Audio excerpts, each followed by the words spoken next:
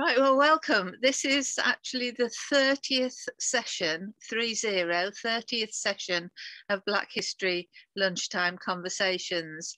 And I'm really grateful to everybody who's been involved from the very beginning, Simon and David, through to all those of you who've joined us and people who are in the process of joining in now from all over the world. It's been the most fascinating time. So we're halfway through now then the third season of Black History Lunchtime Conversations.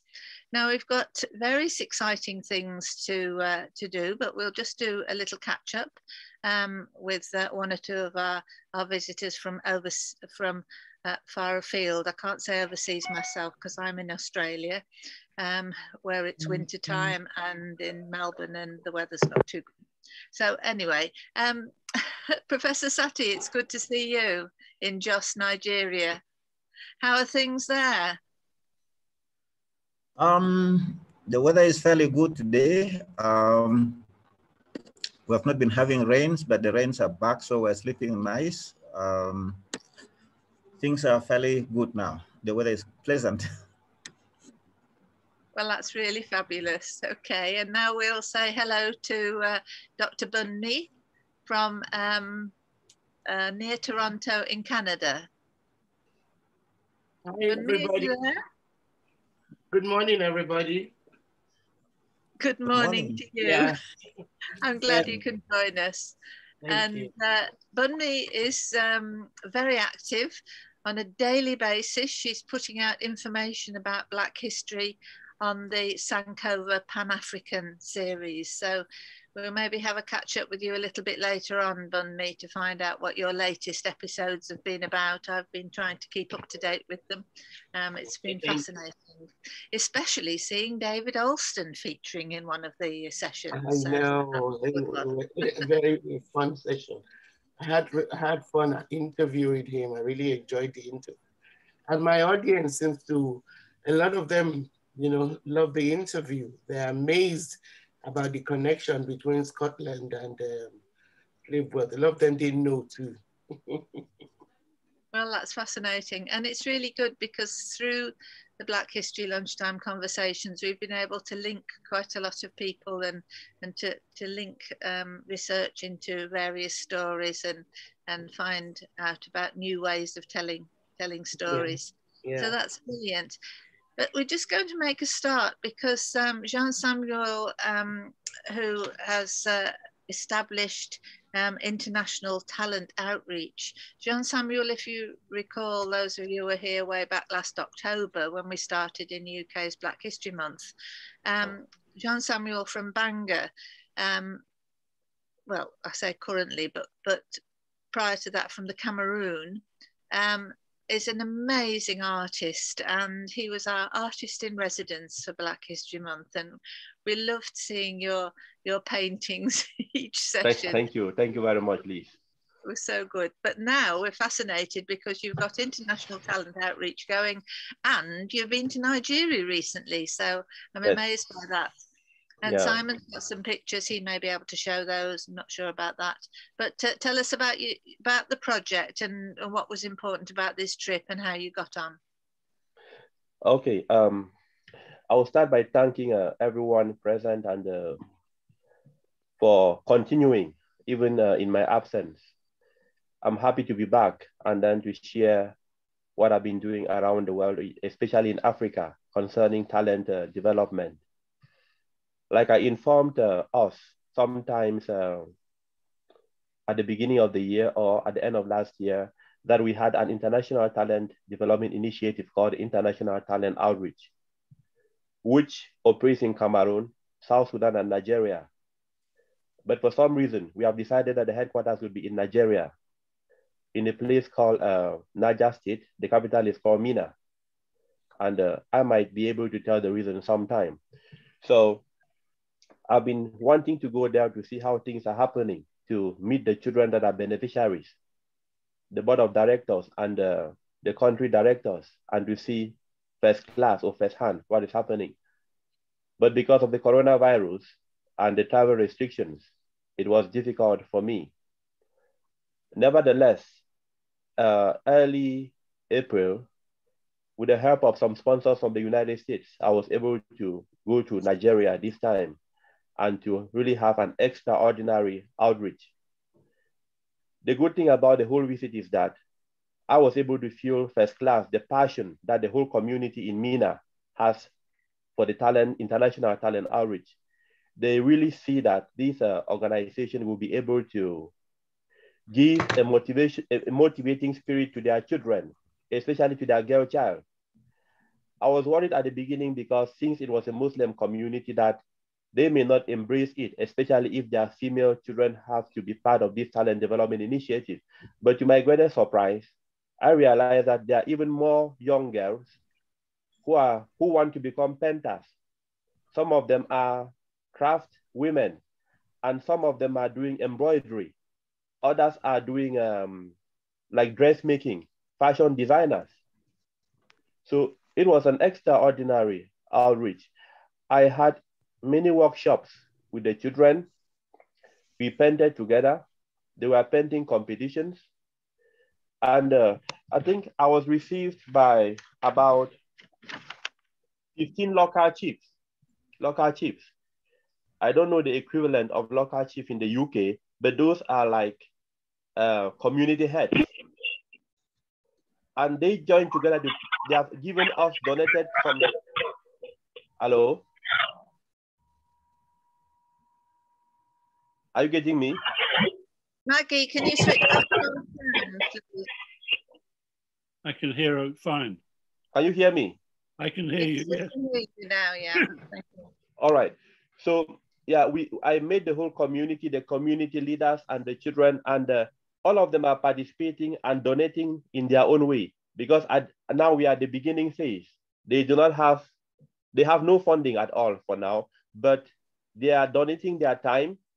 Some are contributing money, and the chiefs have done something very great because they have given us many hectares of land where we can eventually build a center and a playground and develop it for the benefit of these young artists, not only in Nigeria, but also in Africa.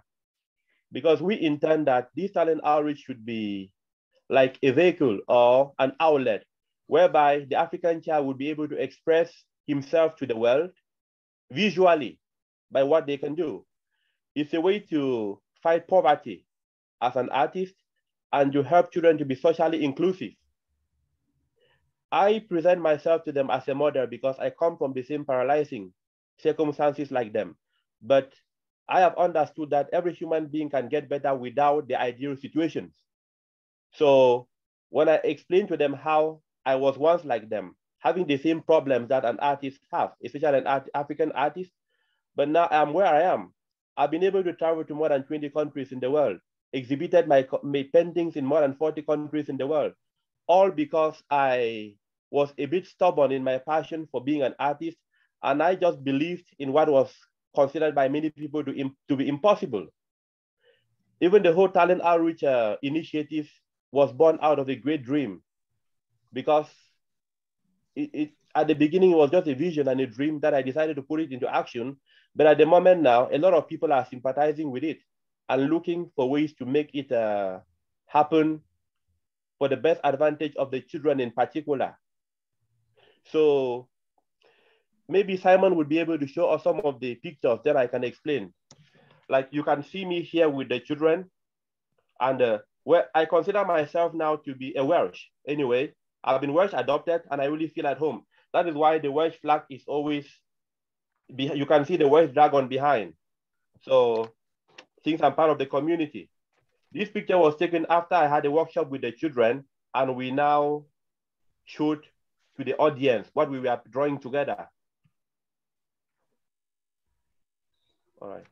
This is one of the local chiefs, the guy who has actually donated much of the land for us to develop for the benefit of the international talent outreach.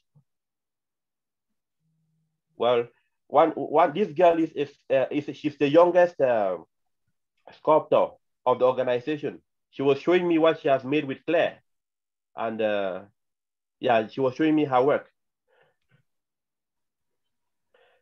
Well, this was random pictures when I was addressing the crowd and motivating the children and telling them my story and helping them to get better than me someday, just to believe that they can do the impossible. Drawing with the children, one of our workshops. We also have elderly artists. Some of them are builders. This guy, as you can see, he's doing these blocks with clay, and some of them are doing ornaments and so on. So these are people that are involved in the organization, and those are some of their works. Good. Fabulous. Yeah, you can see the other children with their own activities.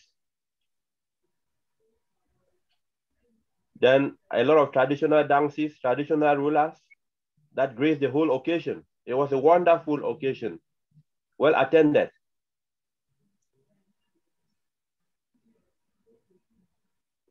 Brilliant. Yeah, this young girl was a very special girl. She is a small artist, but now she's sick. She has a problem with her heart. So they are worried if she would be able to live again. But she had a lot of energy and enthusiasm, and she even asked to bless me. So I decided to take the blessing by kneeling down. So she's someone we should think of, because I heard that her situation can be helped, but they need so much money to do it that the family cannot do it. So when I was leaving, she told me that when you go, remember me. So I'm sharing her story to us now. Maybe somebody's heart can be touched. She can live again if something happens. Otherwise, she's still a very special girl. I was surprised when she opted to give me some blessings, and I just knelt down in front of her because we never know. All right, thank you. Well, thank you very much indeed. Thank you, John Samuel. Yeah. It's really inspirational, the work that you're doing, just fabulous. Not only are you an amazing artist in your own right with your own particular style, and I'm sure you'll be coming back to share some of your artwork. But I wonder if anybody's got any questions. We've got Professor Sati from Jos, which is quite a way, isn't it, from where you were? Yeah, thank you, Liz. Do I have the floor? May I speak? Maggie, just turn yours off a minute. Thank you. Okay. Right, okay. Please, Professor Sati. Okay, thank you very much. And I thank the presenter for this wonderful work he's doing. It's like helping Nigerians and helping Africans in general. And this is quite impressive. This is the second time I'm listening to his presentation, and I did commend it. It's interesting that he considered the what we call traditional rulers in Nigeria. Local researchers call them gatekeepers. By gatekeepers, we mean to succeed with any research or work or project in any community, we need their permission, their prior permission and consent. And so to have worked with these people, his project will really, the sky will be the limit. And so thank you, Doctor. Thank you. With them, he will have no problems at all, because there's so much respect for traditional institutions in the different communities in Nigeria. Anywhere you go, and if you sideline them, even if it's Bill Gates Foundation and they are not put into consideration, the project may fail. So I'm just to appreciate the fact that you know these local details and that you are able to work with those people. And then to thank you again most profusely for choosing Niger State, for choosing Nigeria.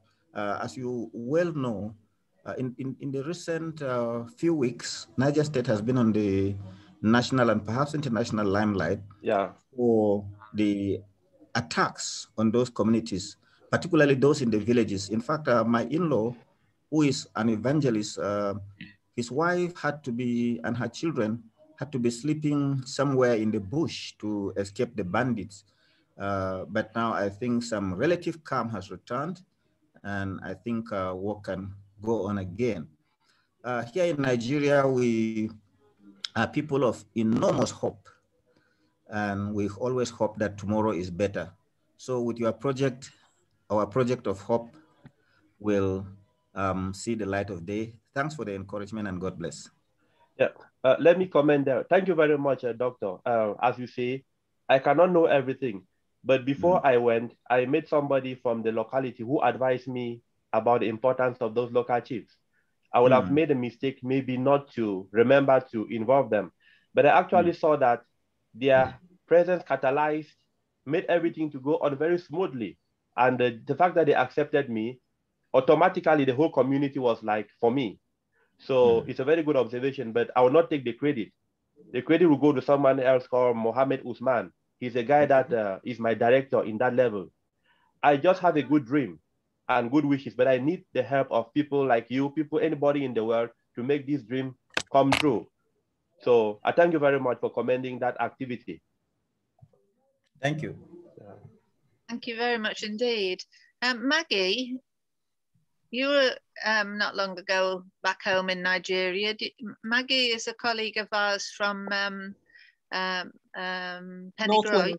Yeah. Pennygroes in Gwynedd, North Wales, and it's really lovely that you're with us. Maggie is a chef and entrepreneur, and she's going to be joining us maybe next week. We're going to try doing a first. We're going to try a cookery session, aren't we, Maggie? But Maggie, is there anything that you wanted to add? I know you know. I think you know Jean Samuel because he's based near you.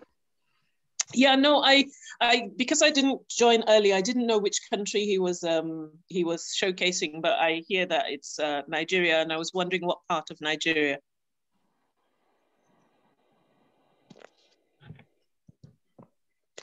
Hello, did you hear me? Okay, yes. I was in Niger State, in a place called Mina. That is where we have decided to put the headquarters of the organization, not only for Nigeria, but for Africa. Even though it was started in Cameroon, then to South Sudan and to Nigeria, for some reasons I thought that since Nigeria has the greatest youthful African population in the world, I mean, I saw that to be a great labor force and good resources. And I thought that if I should target the Nigerian young man, then the whole Africa would benefit from that.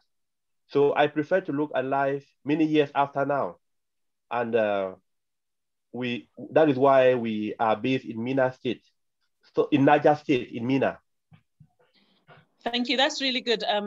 Recently, well, not recently, about 3-4 years ago, I spoke with someone, and this is just a by the way to what you're doing. And there was a project going on in Niger State with soy beans and soya itself in, is it soy? Yeah, they were making soaps and they were making cosmetics, but it was women who were going into the village to get these soybeans so they could convert them to cosmetics and sell them abroad so they could send their children to school. That was in Niger State. So as you were talking, I thought it would be lovely to, sometime visit wherever the area is. But the fact that there's a project going on there as well makes it doubly interesting. Thank you very much, Maggie. Thank you. That's fabulous. Now, Jean Samuel. Oh, Martin, do you want to comment? Yes, I just want to say something briefly. I'm based in London, and as you can see, I'm a sort of white British sort of person, but I do work with Nigerians and other Africans. I've been to 15 African countries. I speak French, which is also useful for part of Cameroon that still speaks some French, and I have Cameroon contacts also. We're linked with an artistic cultural organization called Iroko Theatre Company, who the chief executive joined one of Liz's lunchtime conversations a couple of weeks ago. But he's a self-employed entrepreneur, so he's working furiously to try and keep his family alive in the problems of COVID.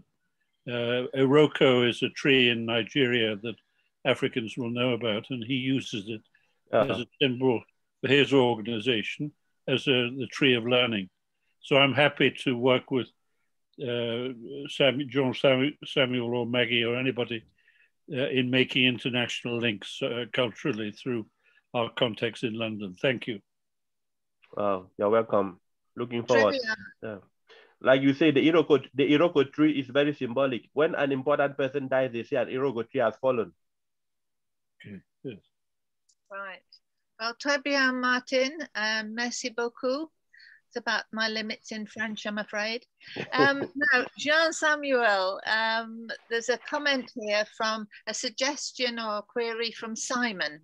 Is there any kind of fundraiser for the young lady, or could something be organised, a crowdfunder, or even some sales of art, the art they do with the profits going to her?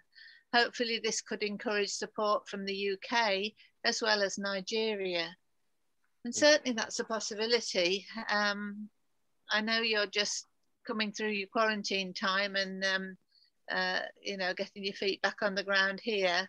Yeah, Simon says, let's talk some more about that idea. Yes, at the moment, there is no funding. I just came with the news. And the intention for putting it into this forum was because I was hoping that we can, we can have the empathy to see if there will be a way to help this young girl. Anything can do.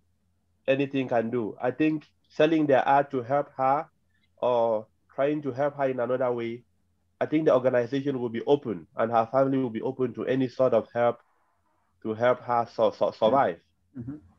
So some kind of crowdfunder. So yeah, I can talk to you more about that, Jean-Samuel, but we can see about setting up some kind of crowdfunder and sharing it in our networks, and hopefully we can get, you know, a few people to make some donations. Okay. That would be brilliant. Well, what you've been talking about is just fantastic, and it's been so interesting that during the time that we've been carrying on with our Black History lunchtime conversations, you've been carrying on developing this wonderful initiative. And also in Bangor, in the next, I'm not sure if it's happened or it's in the next few days, there's going to be the opening of an African Caribbean community centre. So that'll be a wonderful asset, and it could be a focal point. And if we could work with Salamatu and colleagues, that might be even more helpful for you. But all the very best through the rest of your quarantine time. And I'm just going to show you something now from Nigeria. Now this is pretty elderly because I was in Nigeria in 1960. Okay. But this beautiful carving is actually calabash, and as you can see, it's I can see that, yeah. Yeah. I can see that. So I've treasured that all these years, and even though I'm here in Australia, and here's the other one I've got with the most from Oyo. From Oyo, the most remarkable craft work. And I was delighted to hear that there are young women in your project who are also interested in crafts. So there are a great many skills and craft talents. One of the sessions that we had while you were over there was about the Benin bronzes, and it was wonderful to see the quality of the work that was going on there. It's absolutely fantastic. Good, so thanks ever so much. That's brilliant. Okay then. So Professor Sati, can I just say something? Okay. Please. And then Sati. Okay. Hello, Liz. Yeah. Yeah. So sorry, I loved what you showed, the sculpture, and that's going back a long way. I brought this back this year. And this is, but what you showed us looks like really good quality. So yeah, these are just food vessels. That's a spoon type thing. Professor Sati will know for dishing up kunu or something like that, you know. But yeah, just in comparison to yours look very detailed. Well, they must be hard wearing. They've lasted all this time. Professor Sati. Yeah, thank you. Just to go back to the suggestions for helping this young girl.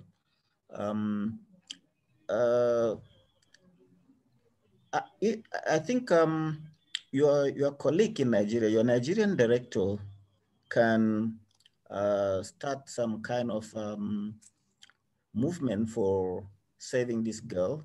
If he has credibility, if he has integrity, he can put up some call for assistance, give an account number, give the girl's details, and if people trust him, they can drop some money there. Because the problem is trust deficit. People have to trust you before they raise money for you. But the issue of this girl is very important. I think you can advise him to start something. If people in the community respect him, if people in Niger State respect him, they can raise something regardless of how small or big it may be. That would be my suggestion. Yeah, I will talk with him today. And also there is one commissioner of investment that he said he will be he was a former commissioner of health, now he's commissioner of investment. So I talked with him a bit about the girl. He said he would like to get involved in seeing how the girl can be helped. So I'll talk with two of them today. So then they can build a satisfactory forum where we can now pass to help this girl. It would be a wonderful thing if the only project that this organization would do would be to make this girl live again. I was very touched. I was very touched.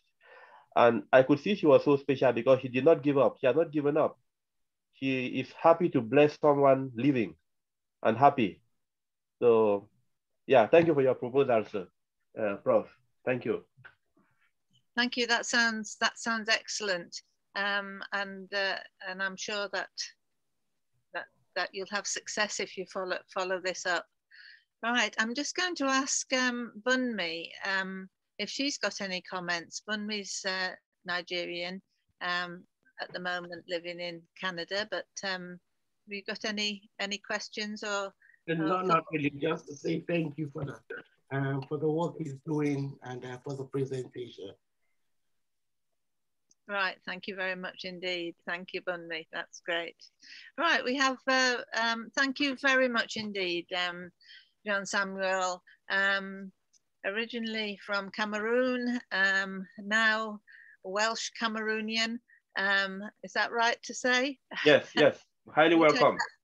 You take that red dragon flag wherever you go. Yeah. And it's really good to hear about your organisation now, International Talent Outreach, and we look forward to seeing some examples of the wonderful work that you're doing with those young people. It's great to see the pictures. Thanks very much. You might see if we can do another presentation with all those pictures. They were great. So we've got a couple of other guests to welcome at the moment. We've got Abu Bakr. It's good to see you. And Abu, I'm delighted to hear about your new initiative. And we're going to be talking about that, I hope, in a little while. Okay, that's brilliant. Yeah, brilliant. And also to welcome Professor Robert Moore from Nuren. It's good to have you with us today, and I'm sure you may have things that you want to comment on. Okay, so we'll just move on now because I'm going to ask Maggie if she's got any further ideas about what we're going to do for the cookery session next week or the week after. Yes, probably the week after, because next week is the bank holiday weekend, so not ideal. And I was thinking of exploring two things really. Gumbo, because gumbo has its roots in Africa, and okra and all that. So I wanted us to talk about gumbo, and I also wanted us to try out some gumbo. So what would be ideal is if I sent everybody a recipe, and if you could consider making gumbo so you can taste it while we're talking. That was one of the ideas. And then if we have time, and if we don't, I will talk a little bit about puff puff, just because it's a worldwide thing, but it's very African and very Nigerian, and where it's been perhaps crossed the borders, what different things have been done to our traditional puff puff. But if you all can't make it, I will make some and I will taste them for you all. It's just what I want you to be aware of. So that's the thinking. And yes, if anybody has any ideas on gumbo other than the ones I bring, I will look forward to having chats around that. is still on the phone. Gombo sounds delightful. I haven't had it since the last time I was in Africa, I think. So. Thank you. It seems very common in the Americas, you know, New Orleans and those parts of, and many people think of it as an American dish, but it's got its origins deeply in African roots. So we're going to look at that and perhaps explore a little its travel. Okay, well, we'll look forward to that very much indeed, Maggie. Just a quick question. Sati? Yeah, a quick question. A question to Maggie. Yeah. Yeah. This is it gombo you talk about? Yes, Prof. Yeah. Gombo. Generally, when in Europe or outside Africa, when you talk of Africa, it's very difficult to understand. But if you say it has Nigerian root, Cameroonian root, because this colonial division has like given us some kind of identity that we want to be a little bit specific. So when we talk about it next time, can you take it down to where it actually came from in Africa? Prof, I will actually do that. I used Africa as a general term to just get us thinking, but I will definitely try and get it to its origins or the places that it does actually come from. Yeah, this was just a general overview. And like you, I don't like us being referred to as Africa because we are particular parts of Africa. And Prof, just so you know, I'm from Nigeria myself. So wonderful. Yeah. All right. That's really great. Okay, so I'm just responding here. We've got various messages coming up. Okay, then. So thank you very much, Maggie. We look forward to that. I've just managed to get hold of Hilary, and she is going to join us. But I generously said to her to join us a little later because it's very early in the morning in Jamaica. So she'll be joining us in a little while. But before that, we've got Levi Lawrence with us. And Levi is here in Australia, in Victoria. And we met up quite by chance. And I said to Levi, where do you come from? And he said, Birmingham. So we had a good conversation in Black Country language. So Levi, it's brilliant that you're here. You joined us on a previous occasion. Yeah. And when I began to tell Levi what my interests were, Levi said something that absolutely stunned me. And Levi said, oh, my dad was on the Windrush. Oh, wow. It's just, wow. Yeah. So Levi, your dad also was interviewed by the BBC, and you have these two recordings. Now, that's right, yeah. Not being very efficient, I haven't actually decided on which clip we're going to listen to. But remind me, is your dad Daniel? Yes, so my father's Daniel, yeah. Daniel Lloyd Lawrence, yeah. Right.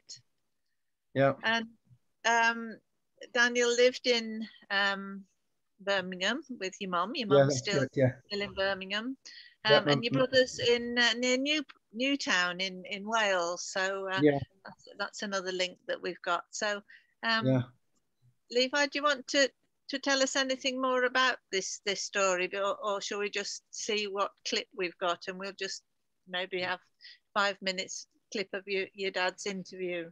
Yeah, you can do. Maybe play the clip and then I can sort of comment. Yeah. So I'd just like to say, yes, so my father passed away in 2003, and so I was given a copy of the tape or the interview with the BBC when he came out to visit me, which was the one and only time. So he came out in 2000, and that's when he actually gave me a copy of the tape. So. And I must confess that up until then, I wasn't familiar with the Windrush story at all. I don't remember him speaking about the Windrush at all. I mean, you know, we heard lots of stories about Jamaica, and, you know, as a youngster, I spent some time out there, but he never really spoke about the Windrush. So when he gave me a copy of the tape, sort of explaining the whole story of how he arrived in the UK, yeah, that was all kind of new to me. And that was back in 2000 sorry, that was back in 2000. Yeah, that's right. Yeah. So he came out in 2000, spent a couple of months here with us. I left the UK back in '89. And so that was his first trip out. And yeah, that's what he left me with. So yeah, which is, it's just a great interview. It really is. So yeah. Do you want to play? We'll listen to some of this now. Yeah.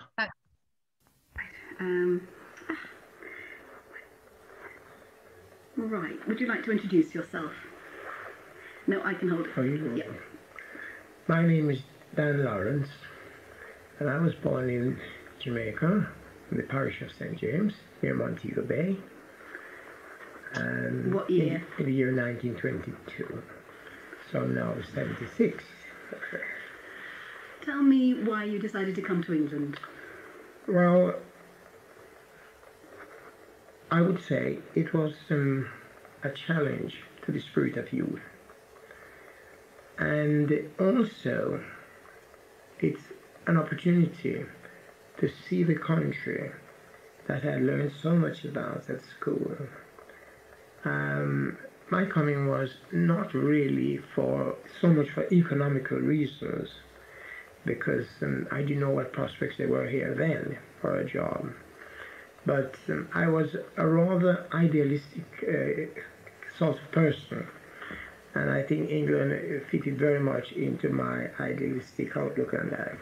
And I wanted to see the country that influenced my education very greatly and my values in life.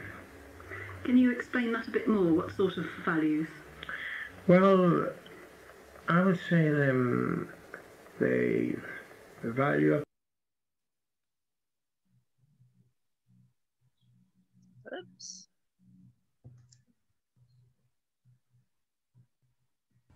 Sorry, just some kind of technical hitch.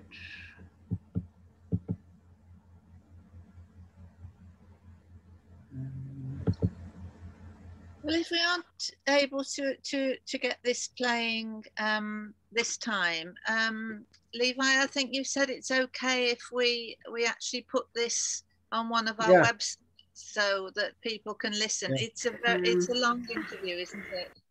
Oh, here we go. Yeah, I think I've got it back.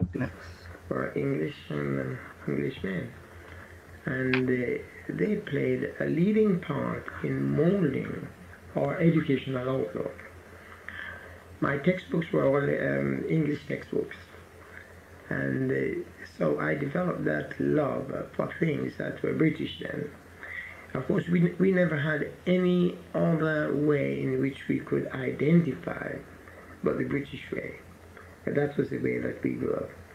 The dates, what period are we talking about? We're talking about the period of the, early 1930s. Early 1930s. Yes, I would say all through the 1930s, late 1920s, and all through the 1930s. Yeah.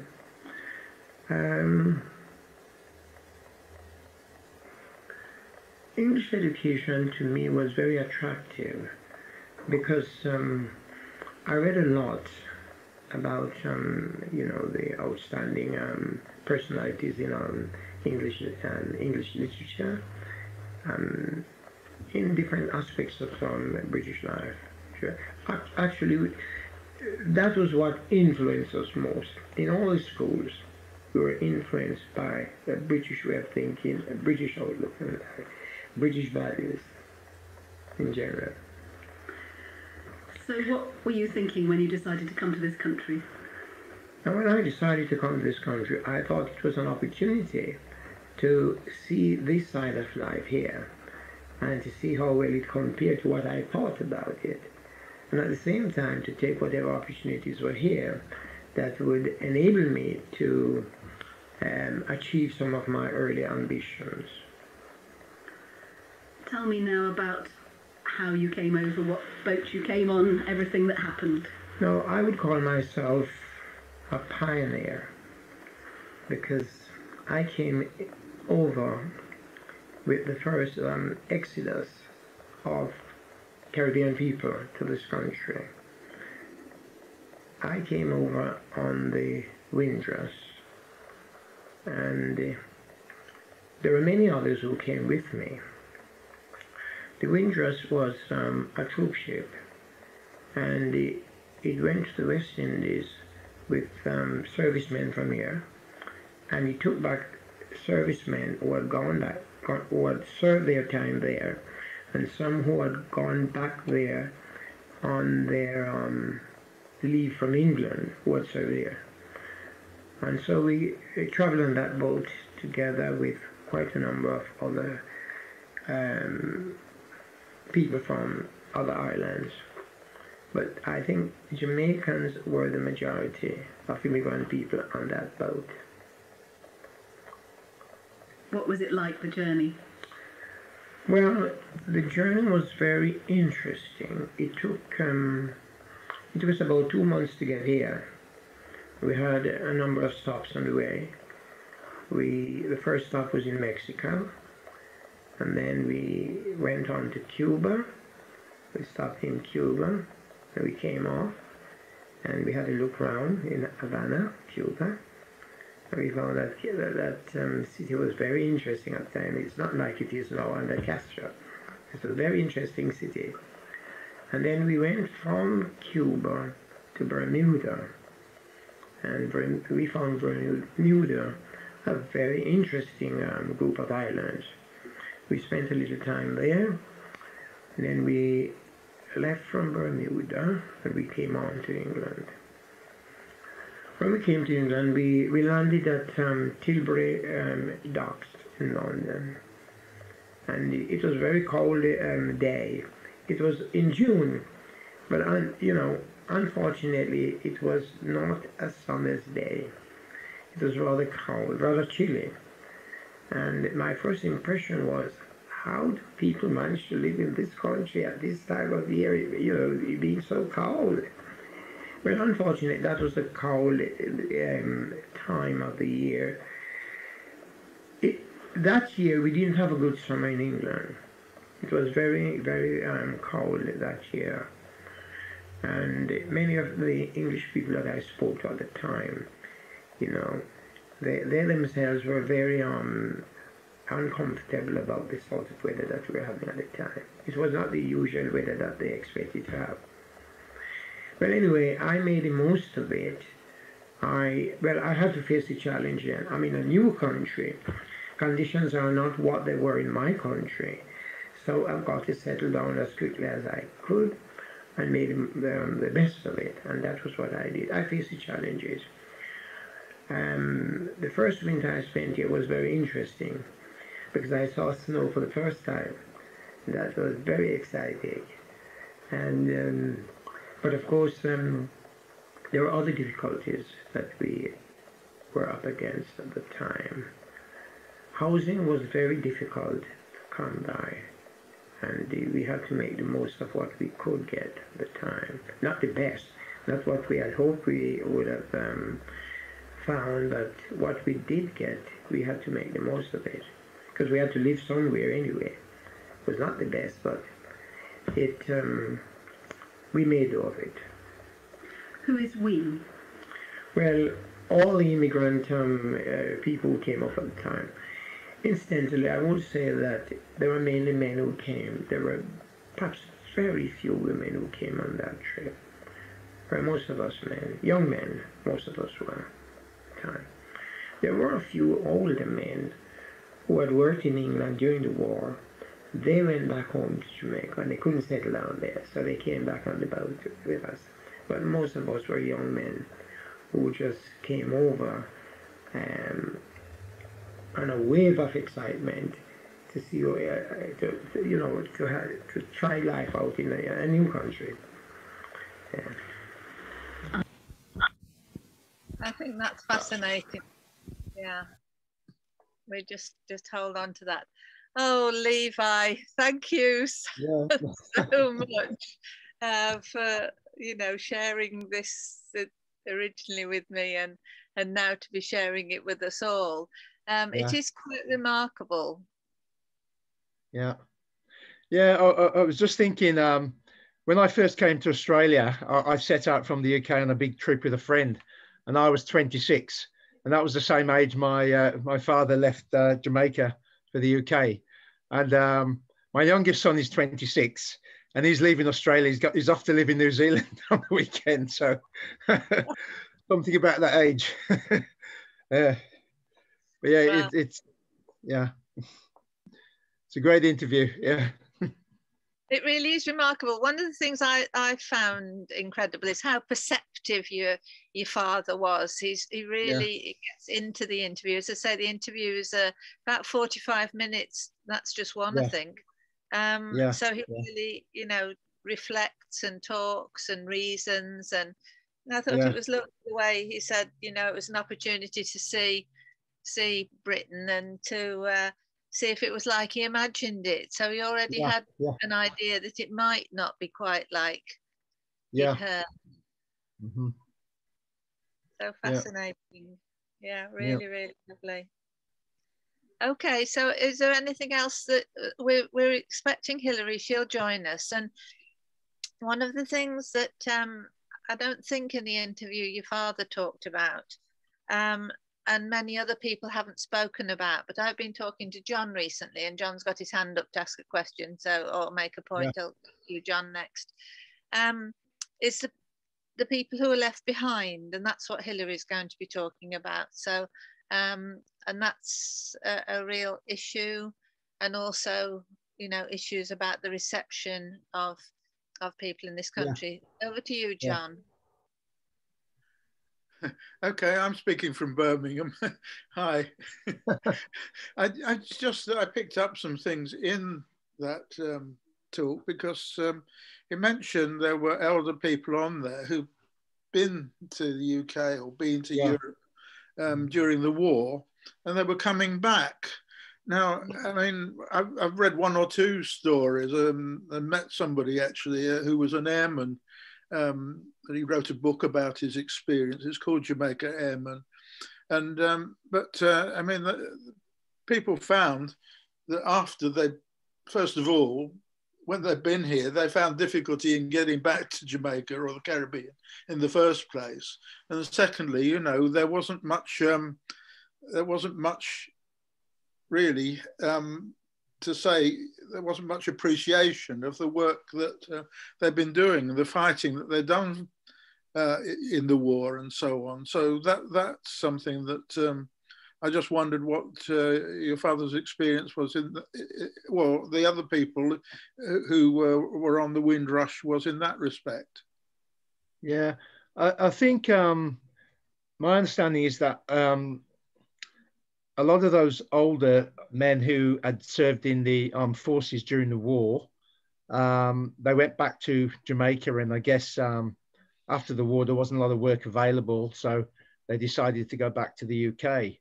And but I don't think they were welcomed back. I think that while the war was on, I think they were welcomed, and once the war was over, there was almost an expectation that they would actually go back and not remain. That's my understanding of the experiences of those, who had served during the war and had actually returned back to the UK. I guess further on in the tape, my father talks about the reception when he arrived in the UK, and he talks about receiving a mixed reception. And I think what he says in the tape is that some people were sort of curious about him because they'd not seen Black people before. And they sort of questioned him about why he wanted to travel to the UK, such a cold place, and leave such a warm place behind. And but I think there was this expectation too that that he too would return, back to the West Indies. But he also talks about he met some people, some English people in the park, and he was invited back to their home in Smethwick. And he talks about traveling to Smethwick, and when he arrived in the area, people would just look and run inside, close the doors.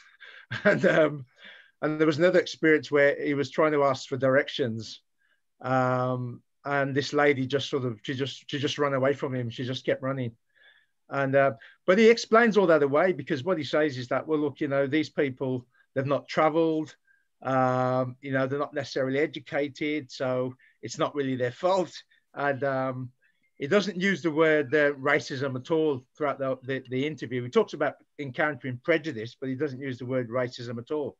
But he's sort of able to sort of explain things away, you know, when he does encounter prejudice. And some of it was quite serious because, you know, in terms of trying to go for work, trying to get a promotion at work, trying to find housing and so on, you know, he did encounter a lot of prejudice, but he seems to, you know, he's able to sort of explain it away. It's as if it, you know, he's a bit above it, a bit above them. And, you know, and yeah, it doesn't sort of affect him at all in that sense, you know. I mean, obviously it was difficult because, you know, it just made progress difficult for him, but he sort of seems to accept it. He doesn't sort of politicize it in that regard. Thanks, that's very interesting. Yeah.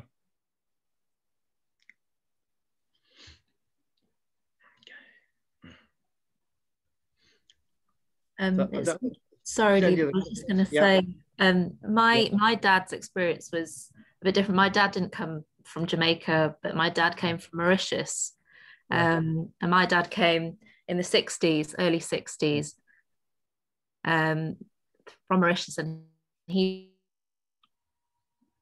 didn't know any English. So he didn't finish school to a very high level or anything, but his first language was actually an Indian language, Bhojpuri, and also Creole, Mauritian Creole. So when he came to Britain in the 1960s, he came on a ship as well, and they traveled through the Suez Canal. So they came from the opposite direction up to Britain.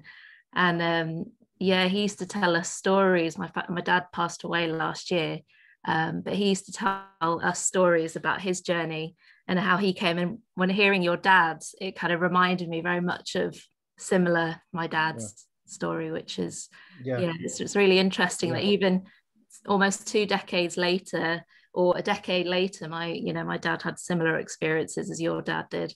So things had not quite changed that much, you know, despite having that generation, but it's really interesting.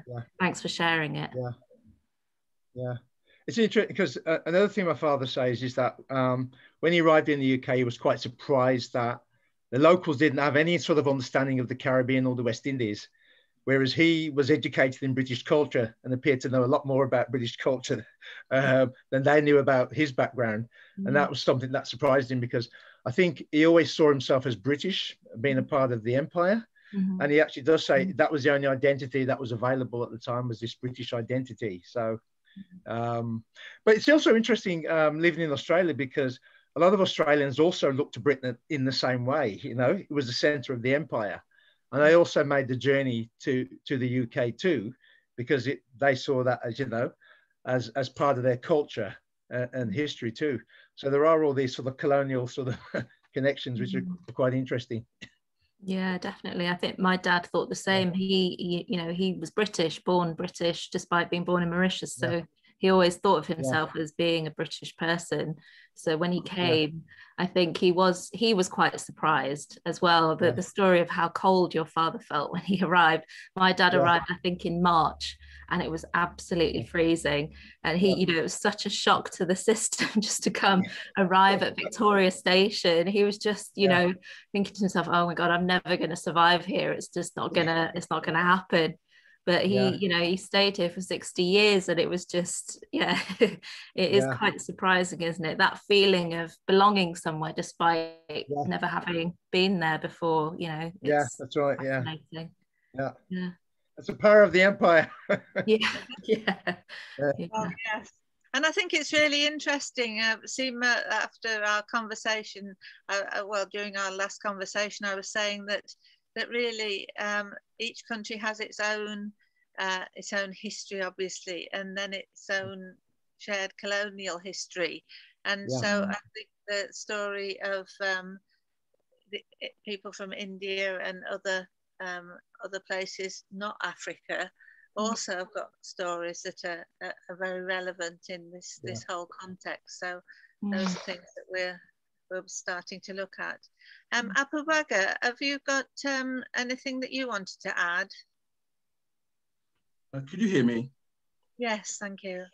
Yeah, I just think it's a fascinating story, you know, because for me, looking as a historian, I look at it from two perspectives.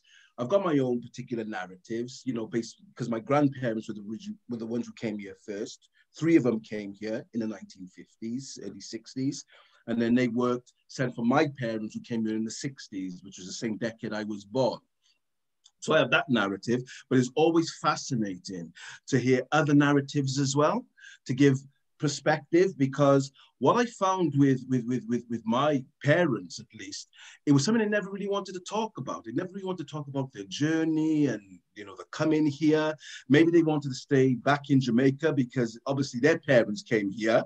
I said, well, look, you know, I got sent for you, you know, sent the money back, and then they came over here. Maybe they wasn't, you know, is that I'm missing some of those narratives from my parents' generation, even though my father passed away like 3-4 years ago, when he went back to Jamaica. My mother's still living here. She's living in Nottingham. Even when I question my mother, she just doesn't really want to really talk about it. But I was glad, in a sense, that my grandparents told me about their journey, because they felt very British. Yeah, they were, you know, they were West Indian, and they were coming to England and to the mother country and all those type of things. And they were very much one of those. It was one of those experiences where they were opening up to the realities, because they never really wanted to go back, in a sense. But it was nice listening to that clip to look at another perspective, an individual who actually came during the Windrush period, not, you know, later on in the 50s, you know, or whatever the case may be, you know, those earlier migrations, you know, migrant laborers that came here, and that initial first experience as, you know, as minority groups are the first of its kind, you know, to arrive here. So for me, I found it really, really fascinating, and it's given me more of a historical context. It was what you'd get fed if you were ill. So if you were ever ill, my voice got here. Hello?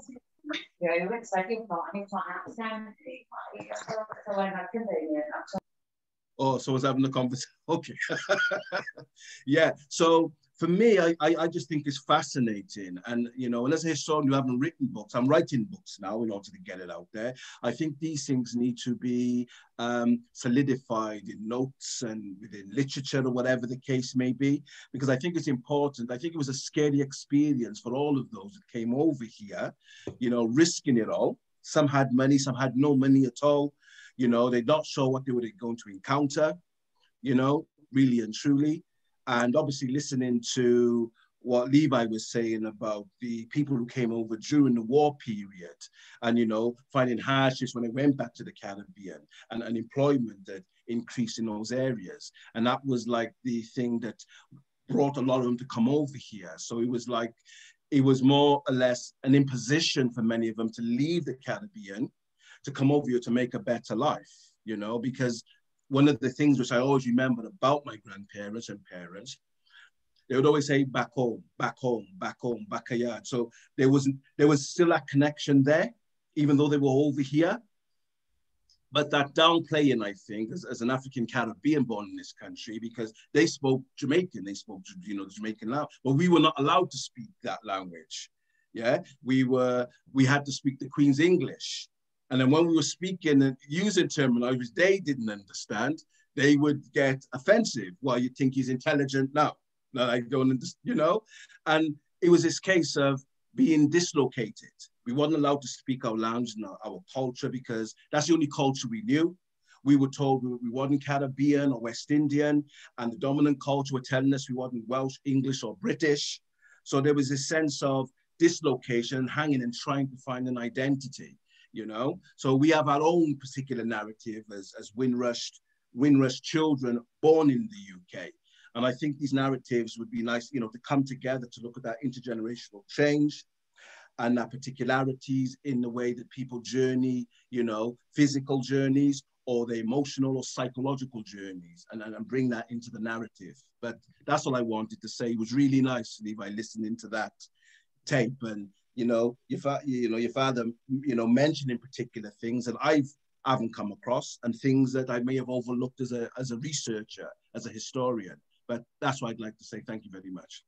Yeah, I was just going to say I can make the full the tape available too. So I'll get Liz to put it up. So if you want to listen to the full tape, you might find that useful too. Yeah. Okay, thank you very much. We'll do that, Levi. We've got a website and we can direct people to that. Bunmi, have you got a comment you wanted to make? Bunmi? Yeah, just first to say thank you to Levi for sharing that recording. And then also I've been trying to look for a series I watched, I think about a year ago. It's not a new series, but I think it was done by the BBC or another TV station. And trying to find a name to recommend it for Abubakar, who is doing research on the different generations of Black people living in the UK.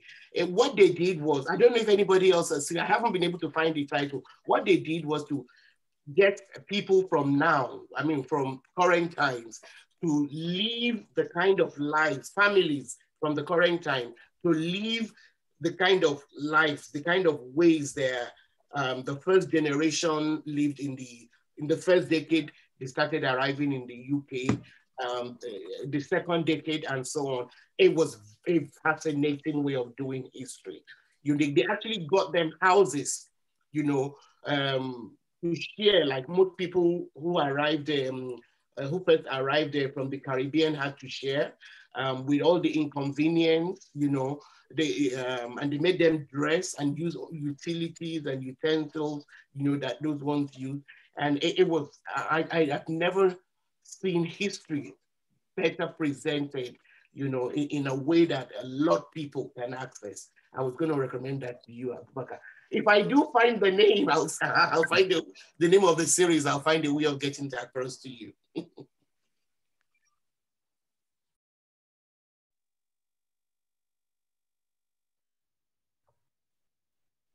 Okay, thank you very much. Thanks for that.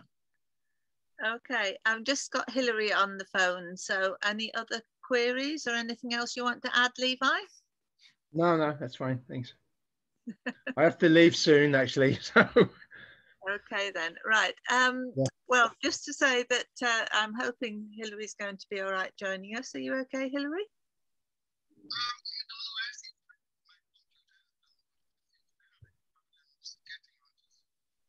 Okay. Well, if it doesn't work this week, then let's carry on next week. All right? Yeah. Okay.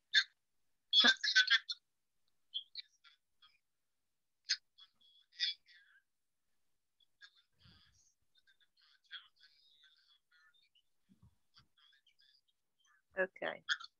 Hang on one moment. I'm going to put you on loudspeaker so everybody can hear. This is Hilary from. Are you there, Hilary? I am. Yeah, Hilary's from Jamaica. She says she's having a problem with her connectivity today. So I'm suggesting she joins us next week. But you were saying you think that there'll be very little recognition in Jamaica about the departure of Windrush. Yes, there will be very little, and there is little acknowledgement. However, what is happening is that we see from the British side that 4 generations later, people are still getting badly affected, and that 21 people have died waiting for problems. So, it's a lot of work to do here, but maybe there, it's just not on people's minds to make the link between the past and the present. I think actually, Hilary, there is some interesting work going on now over here about sometimes called the barrel children, the children who are left behind. And I know John Tyrrell's passed on some information for me about things that his colleagues have been looking at. And also there's another interesting, I think it's been on the TV this week, a program called Subnormal. And this was a scandalous thing that happened, was that many of the children who were coming over, their parents were Windrush generation, and they were were coming over from Jamaica, and they were being put into what we now in the UK call special schools and treated as if they had learning difficulties. And that's an extremely distressing scenario. So we're going to be following that one up too. So Hilary, we'll talk to you next week. All right. And before I go, I want to remind you of some work that Bernard Cord of Grenada did more than 40 years ago, in which he looked at the issue of this educationally subnormal matter. Bernard Cord of Grenada fame. So you can check out that book. Would you mind just sending me those details, and I'll share them with people, and we can check that out. Sure I will. Sure I will. All right. Thank you so much, Hilary. Thank you. Thank you. Bye-bye. Bye. It's the second time we've done a three-way conversation. The time in Australia, Hilary's in Jamaica, and you're all around the rest of the world. Right, okay, we've got several things in chat at the moment. It was good to see Robert Moore, who wasn't able to stay for too long, but I'm sure he'll be joining us again. Apple Bagger said to let Maggie know that he worked in a restaurant called the Old Orleans in Cardiff, Wales in the 80s and 90s. And the majority of what they called Cajun cooking was from West Africa in what they called the French Quarter. It was during this time that he got into African-American history as a professional chef, and then he left to become a historian. So he can't wait for this cooking session. I think it's going to be great fun. That's really, really super. So, and also said that she's very much looking forward to the learning about gumbo, and thanking Seema and Levi for their contributions. Really useful. Now, David Alston, do you want to come in on this one, David? Yeah, I was really fascinated by what Levi was saying about his father's sense of Britishness, and I've just been reading the Marxist historian C.L.R. James's book called Beyond the Boundary. He's better known for his Black Jacobins, which I think Abu Bakr might have mentioned when in one before. But Beyond the Boundaries about a lot of that is about the importance in his formation of his British education in Trinidad, and the values of cricket, and the way in which that really formed him. And I was also thinking about Jeff Palmer talking about how cricket had been such an important part of his life when he came to London. But that's about his experience of being in England. I mean, he came and worked as a professional cricket player. The cricket league clubs used to employ one professional, and he worked as a cricketing professional and as a journalist for the Guardian and later the Glasgow Herald. So it's fascinating about being in Britain as a Black person in the 20s and 30s, with that same sense of not just a sense of Britishness, but a real valuing of that. And there's a fascinating moment in the book where he talks about attending a meeting being addressed by an Iron Bevan. And Bevan was he's such a powerful public speaker, and he was very effectively mocking the English public school system, and the whole crowd were responding to it. And C.L.R. James said he felt he was almost the only person in the room who couldn't join in, because in this very strange way, it was the values of the English public school system and its sporting traditions which had formed him. And he couldn't join with Bevan in the mocking of it. He made a very interesting comment. He said he thought there was one other person in the room who couldn't join in either, and that was Michael Foot. It's a complicated world. It is complex. Thank you very much indeed for that, David. That was great.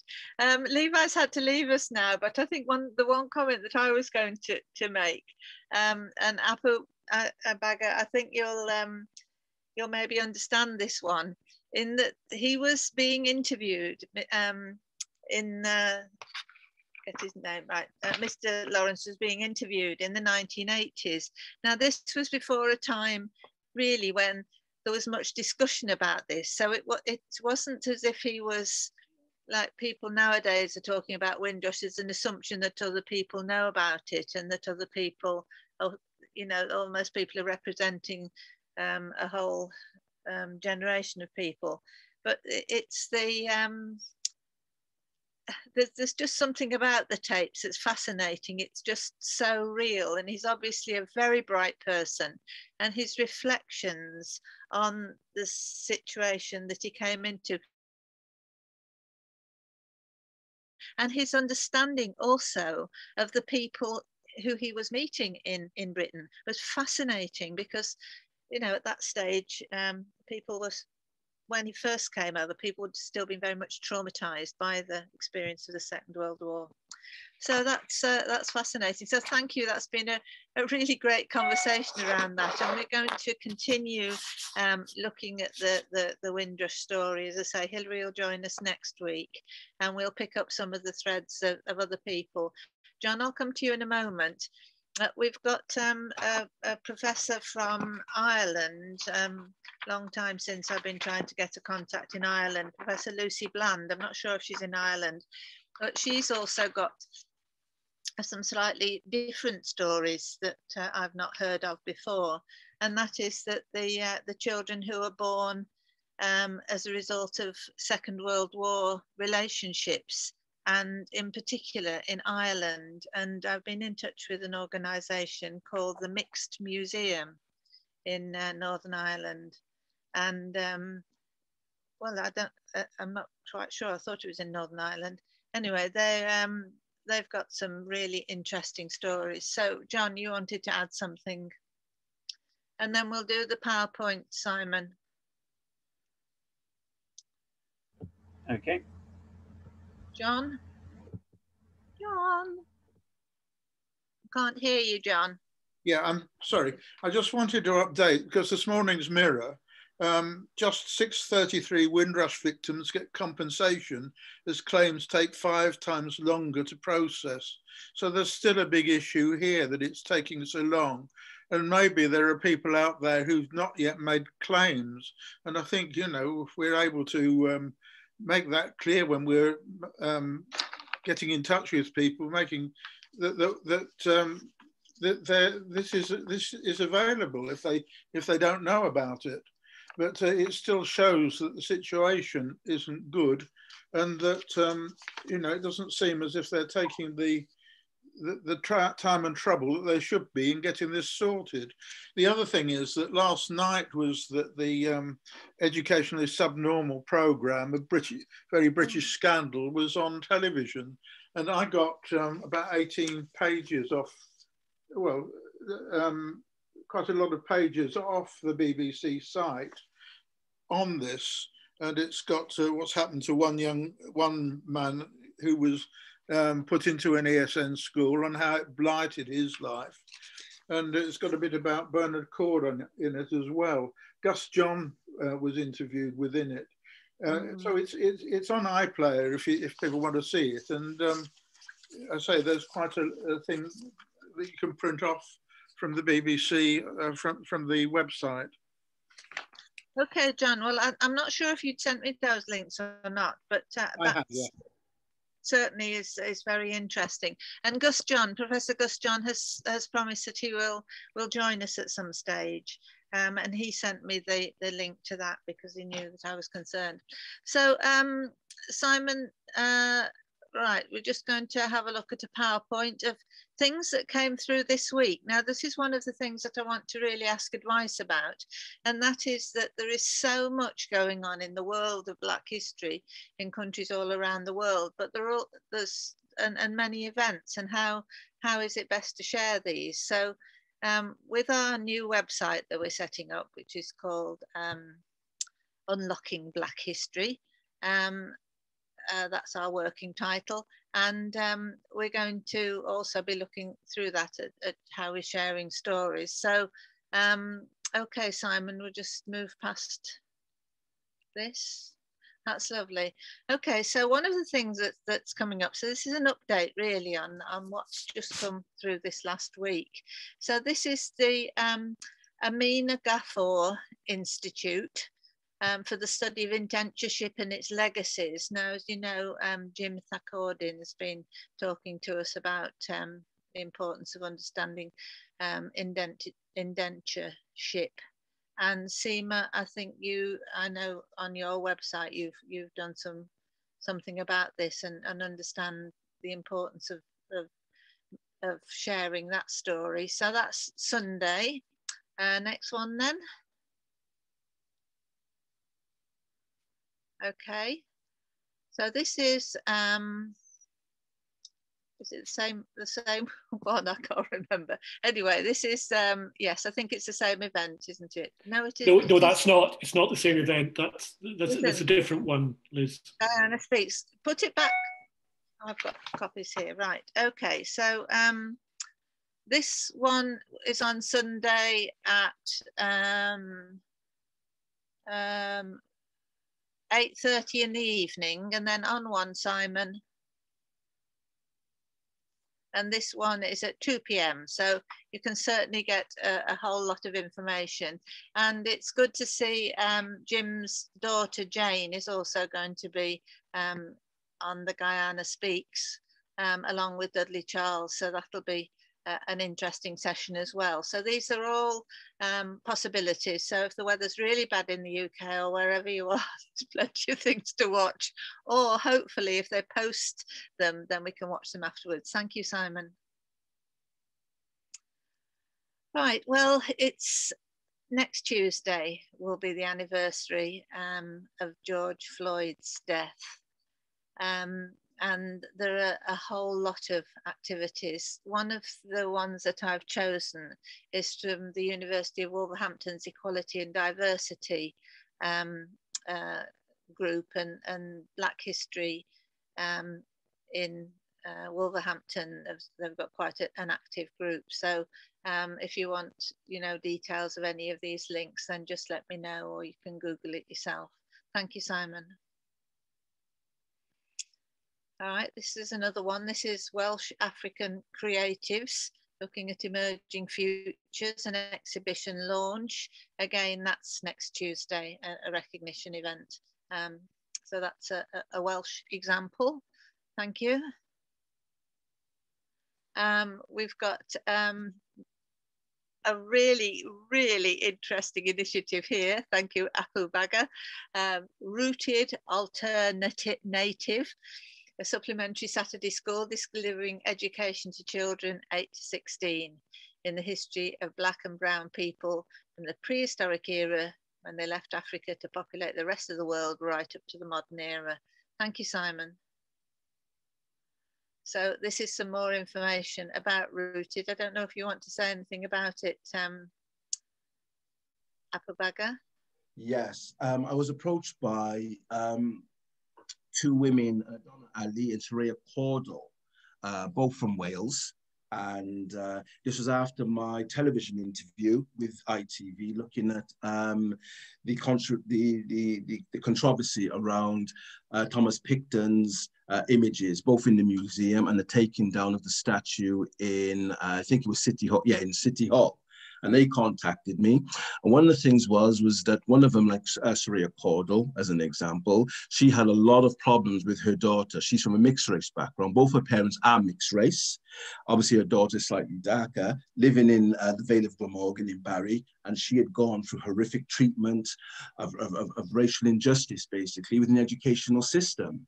So they contacted me and they wanted me to maybe put on a program because of my specialism or expertise in Black and African history, and trying to put it more towards the youth. So, that's how it basically came about. They were very impressed with some of the stuff which I've done. I am trying to get this out because most of my focus over the last maybe 20, 25 years has focused mainly on adult learning, but I'm trying to go more into youth learning now because I was very instrumental in the program. Me and Liz were part of an organization that she set up a few years ago, looking at, you know, teachers and trying to integrate Black history in the curriculum, if you could remember, Liz, and we went to the Senate to discuss it, etc. So, you know, there's been a lot of movement, you know, for curricular change within Wales. And obviously on the 19th of March of this year, you know, Kirsty Williams, she accepted all 51 recommendations from the working group, which now maintains that Black history, Asian history, and minority ethnic histories will become compulsory in every single subject. This is what's important here, not just in humanities, every subject. So, this was just basically to feed in, to give parents some sort of access, looking at the Black and the African experience, and for children to learn a little bit more about the people that they live amongst from a historical perspective by taking them out to this 500-year room of enslavement and colonization, and maybe look at some of the contributions, the achievements and accomplishments that their ancestors or people who they live amongst have contributed toward history and culture. So this is just a short program. It's an online course. It's only going to run for a few weeks. It's only going to be a month as a pilot.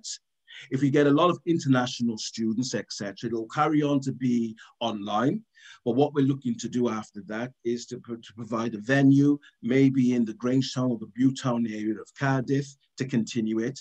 But if we do get international students, whatever the case may be, I am looking to continue it online. But it's mainly to ground youth in the understanding of the other, looking at the positive aspects, you know, teaching them things like, you know, the element of genetics and race, how people migrated, looking at different forms of genetic mutations as an example, and how looking at intermarriage, looking at elements of culture and how those things diffused into what has happened over time. So that's basically it. It's just trying to just ground children or pupils in something which they would be very interested in, because they're probably more switched on about diversity as opposed to the teachers or maybe many elders or their parents within their society. So that's basically it. Like I said, it's a 4-week session. It's basically the second week is going to start tomorrow, or the second session is going to start tomorrow. Last week I looked at prehistory. And I brought in, you know, looked at mitochondrial DNA, Y chromosomal DNA, look at the different migrations and how different people emerged, etc., in different places. We looked at the basics of culture and looking at the prerequisites that formulate culture. And we also looked at the ways in which people interacted in prehistoric times and tried to emphasize the Venuses which have been found, because there's been, as many of you would know, if you look at prehistory, and especially in places like Africa, Asia and Europe, what you'll notice is you've got all these little female figurines, which means that there must have been some sort of conviviality between male and female at that particular time, because you see more males painted on walls, but as figurines are concerned, we see a lot of females. So there must have been some sort of positive relationship between the genders or the sexes at that time. And I felt this was important to bring out because things have changed over the last few thousand years. So tomorrow's session, we're going to look at more to do with ancient history. We're going to look at ancient history, so from prehistory to ancient history. So we're going to look at different empires and civilizations. We're going to focus on Mohenjo-Daro and Harappan civilization, which is Dravidian civilization in what we know known as Pakistan region and the Punjab region, which is long before Indo-Europeans came into those areas. We're going to just touch upon Sumeria, and we're going to touch upon ancient Egypt and ancient Nubia. And this is what we're going to look at, and look at the type of technological advancement that people did, you know, from these particular societies or cultures. So that's just the whole thing in a nutshell. Thank you very much for that, Liz. Well, thank you for sharing it with me, Apabaga and Baka, and we'll certainly tell people what's going on, and I'm sure there's more things. So just quickly to go through, Seema was going to tell us a little bit about this Flintshire history, heritage and the links to the slave trade project that the North Wales Regional Equality Council network have done. It's an excellent website, flintshireandtheslavetrade.org. You can maybe look that up yourself, but there's a lot of wider information to setting the stories of Flintshire into context, and that's very interesting. Thank you, Simon. Right, okay, as we've said, the departure of Windrush, the anniversary is Sunday. So on to the next one, Simon. And this is the point that John's just made, that only 633 Windrush victims, the Mirror says, get compensation for claims, and it's taking 5 times longer to process. And as Hilary said, 21 people have died while waiting compensation. This is a scandal on top of a scandal. It's just layered. So it's a comment there, the bungled compensation scheme. I think bungled's a polite word. Right, on to the next one, Simon. Right, okay, I've added this in because in the world of book bargains, I discovered this for £1 or £2.95 on Able Books. I don't think that, I think it's ABLE Books, which doesn't look right to me. Anyway, it's Britain's Slave Trade, with Trevor Phillips introducing work by Simon Martin. So again, a Channel 4 book. The documentaries that have been on over the years, like Bunmi said, there have been some amazing documentaries, but they're often very difficult to find, but sometimes there's a book that's gone along with them, so that's a resource for people. Okay, next one. Simon? Yep. Thank you. Okay, this was just a little bit about the Mixed Museum, which I found quite fascinating. So if you Google Mixed Museum, you'll come across these things. And looking at the mixed race Irish families in Britain, as well as the racial mix in Ireland. Now, reading the letter that I've had back from the Mixed Museum, it's giving a London address, but I actually thought, because the people who set it up were in Northern Ireland, so maybe I'm not quite sure. Just flash through the next two, will you, Simon? So there's a lot of information on the site that you can look up. Yes, this is Stand Up to Racism. They've got an online rally tomorrow, Saturday at 5 o'clock. So again, you can Google that. And on to, I think it's the last one then. Oh no, last but one. John also sent me this, which is about African cinema and colonial history. So there's some interesting information there. So if you want to know more about that, then we can let you have that information. John sent it to me. And I'm also on the, if you go on to the next one, Simon, I'm on the Legally mailing list, and they've got a gathering on the 23rd of May, that's Sunday, again, this one's at 7:30. Legali's been quite quiet of late. The guy explains in the post that I got, but now they're looking to get lively again. So thank you very much, Simon. Right, so a quick whistle stop through, probably about 2/3 of the information that I had this week to share. So what we're thinking of doing is something like a blog on the new website, so that news items like this can go on, and information about other resources like Applebackers can also link on with there, and organisations that we're working with, like Jean Samuel's organisation. We can also keep people updated on through the website as well. So I was very grateful to I think we had Ange and Caroline, Leslie, and I can't remember, we had quite a crowd at the last one. Bunmi came to the week before. So we're all sort of chipping in ideas and working out how we can build this website. So we've got lots of ideas of activities for the next few weeks. We have a professor from Sweden who's got responsibilities for the Swedish Caribbean links. That's his area of history. We have another colleague in Leeds who's got links and has been doing research on that story of the African Institute and following up what Christine White talked about a couple of weeks ago, and a whole list of other folks. Professor Charlotte Williams will be getting back to Wales shortly. She's been here in Australia, and when she's back in Wales next month, then she's going to do a session for us about the Welsh plans for embedding the teaching of Black history into the curriculum. So, gosh, that was a whole lot of things then this time. So thanks ever so much, everybody. It's been great to be with you again, and we'll catch up again next week. But we'll switch the recording off now. Thank you.